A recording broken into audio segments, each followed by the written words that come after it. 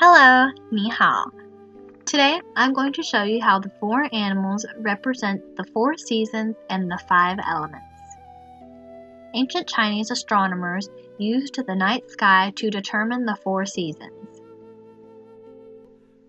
They would observe the position of stars over fixed locations to ascertain the beginning and end of each quarter. The Azure Dragon is the constellation which marks spring. It is important to know when spring begins. There are crops to be planted and rituals to be performed. Azure Dragon. 青龙, 青龙, spring. 春, 春. When part of the Vermilion Bird becomes visible in the evening just as the sun sets, the Chinese know that summer has arrived. Vermilion Bird. 朱雀, 朱雀. Summer. 夏, 夏.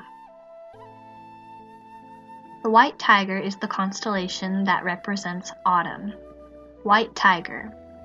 白虎, 白虎. Autumn or fall. 秋, 秋, 秋. The black tortoise marks winter. Black warrior. 玄武, 玄武. Winter. 冬, 冬. Long before words such as gravity, kinetics, heat, or energy were invented, ancient Chinese recognized continuous patterns of transformation and change in the universe based on long observation of the nature. The five elements theory evolved from the study of various processes, functions, and phenomena of nature. The theory explains that substances can be divided into one of five basic elements: water, wood, fire, metal, and earth. Each element contains its own specific characteristics and properties. Wood is the bending and the straightening, having the characteristics of growth, upbearing, and effusion. Wood represents springtime, such as plants pushing through the soil. Fire is the flaming upward, having the quality of heat and upward motion. Fire represents summer and ascending energy, such as flames reaching toward the sky. Metal is the working of change, having the qualities of purification, elimination, and reformation.